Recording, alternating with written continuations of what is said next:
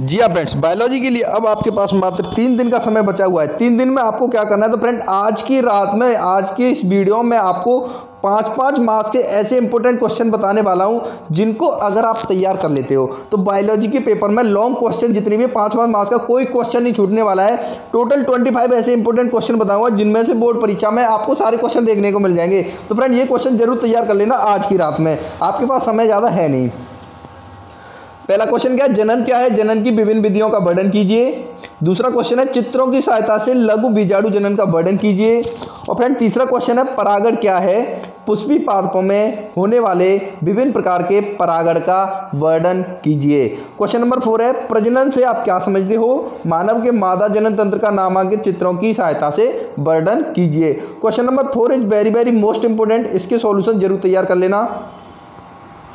Question number 5 क्या है, निषेचन क्रिया किसे कहते हैं, मनुष्य में निषेचन में होने वाली क्रियाओं का वर्णन कीजिए। फ्रेंड 100% दावे के साथ बोल रहा हूँ, 5-5 मार्क्स के केमिस्ट्री के पेपर में जितने भी क्वेश्चन आएंगे वो सारे के सारे क्वेश्चन आपको इस पीडीएफ फाइल में से मिल जाएंगे। तो पूरी पीडीएफ फाइल आज रात में आपको जरूर तैयार कर लेनी है।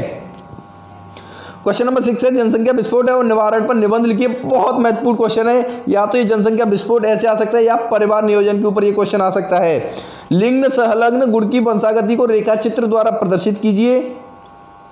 क्वेश्चन नंबर 8 है, रुद्रवर्ग से आप क्या समझते हो, डीएनए की संरचना का वाटसन एवं क्रिक मॉडल का उपयुक्त चित्र बनाकर समझाइए। अनुवांशिक कूट क्या है, इसकी मुख्य विशेषताओं का वर्णन कीजिए। जैव विकास से आप क्या समझते हो, very very most important question है जैव विकास वाला।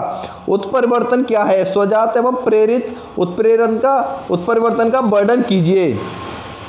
देखिए प्रतिजन क्या है, एंटीजन जिसको हम बोलते हैं, very very most important question है। टी एंड बी लिम्फोसाइट्स का निर्माण एवं परिपक्वन कहाँ होता है। मधुमक्खी पालन पर टिप्पणी लिखिए। डीएनए पुनर्योग तकनीक क्या है, आनुवांशिक इंजीनियरिंग क्या है। तो फ्रेंड ये सारे के सारे क्वेश्चंस इतने महत्वपूर्ण हैं, बोर्ड परीक्षा में बायोलॉजी के पेपर में आप टॉप कर जाओगे, 100% अच्छे मार्क्स लेकर के आओगे। देखिए क्वेश्चन नंबर 17 क्या है, जातियों में प्रतियोगिता के प्रभाव पर टिप्पणी लिखिए।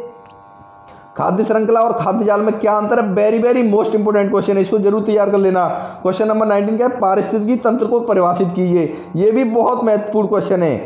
पारिस्थितिक पिरामिड क्या है। इसके बाद देखिए क्वेश्चन नंबर 21, जैव विविधता से आप क्या समझते हो, जैव विविधता की क्षति के क्या कारण हैं और जैव विविधता संरक्षण की 2 विधियों को समझाइए।